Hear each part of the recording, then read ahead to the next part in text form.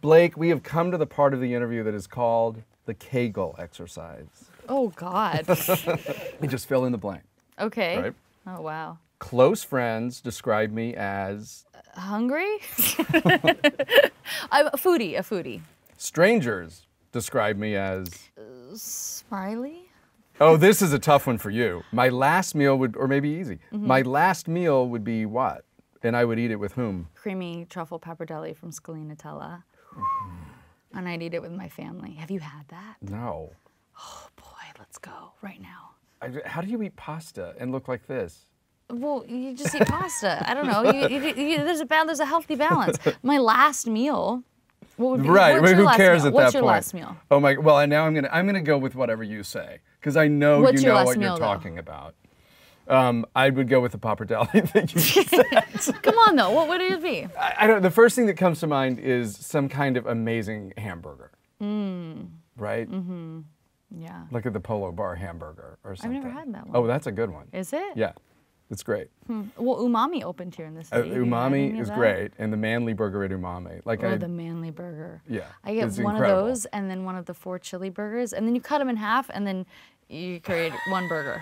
And then you give the other half to whoever you're with. That's the best. Yeah. The manly burger, which has like onion rings on it, and then the With chili bacon and burger. cheese. And then the 4 chili burger, which is a white cheese with 4 different chilies on it, but they're not spicy chilies, but they're a little spicy. And then you cut each in half, and then you make one burger, and then you eat it from the center, so you get part of each. Are you living in my head? Like, what is wrong? I'm just flirting. The song that always makes me dance is... Dog Days Are Over, Florence and the Machine. The movie I've seen the most times is... Wizard of Oz, probably. The book I'd take to a desert island. Glass Castle. It may be heresy, but blank is overrated. Well, let me get back to. I really want to have. I'm very competitive, so I want to have great answers. You can always pass, but okay, we'll come back to it. We'll I want to come back to that one. I think I'm really good at... Cooking. I think I'm really bad at... Singing. I feel sexiest when I am... Tan? My greatest extravagance is... Probably dark truffles. Truffles. That pasta, that creamy truffle pasta. Oh my God, that sounds so amazing. Because that's something. But you not like, as amazing as the umami burger situation. No, that's better because but like truffles are like decadent, but they're also expensive. They're like something you do like at a special occasion, and then don't do it anymore. But then you beg them to shave extra, but not charge you. When I asked Ryan that, he goes, well, some people would say chocolate, but cocaine. The thing about myself I've learned to love is... My heavy eyelids. Well, your eyelids don't look heavy, but... Because they're very contoured with beautiful eye makeup. The teacher I'm most grateful for is... Mr. Neubauer, my show choir teacher in high school. What did he do for you?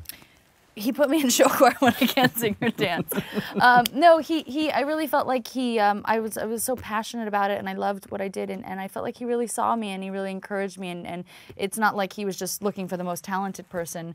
He was looking for the people that really cared and loved what they did, and was nurturing whatever he could out of them, and he gave me an opportunity when no one else would have, and I'm really grateful for that. And It just takes one teacher.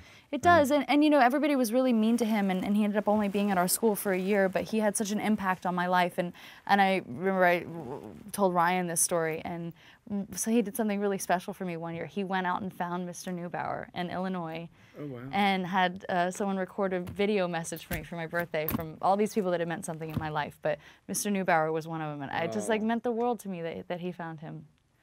I could talk about blank for hours on end. Movies.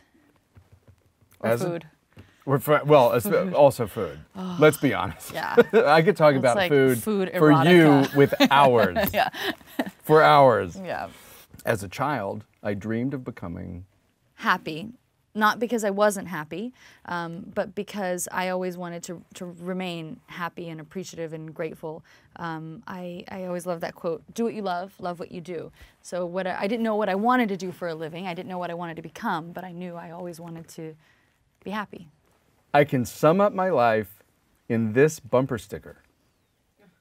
Oh God. Well, I have such an aversion to bumper stickers. Oh, it's amazing. Bumper stickers to me are so funny. I can't sum up my life in a bumper sticker, but I can say that my favorite bumper sticker ever is my dad got a bumper sticker that it said, my kid can beat up your honor roll student. It was when everybody had their honor roll things, which I thought was very funny. But maybe that does sum up your life.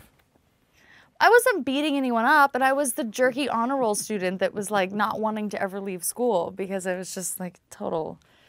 Oh, I loved school so much, but I think because I was in denial that I knew I was like on a path to become an actor, so it was like education, education, education, and you know, I was fighting what was lying beneath. You were fighting fate.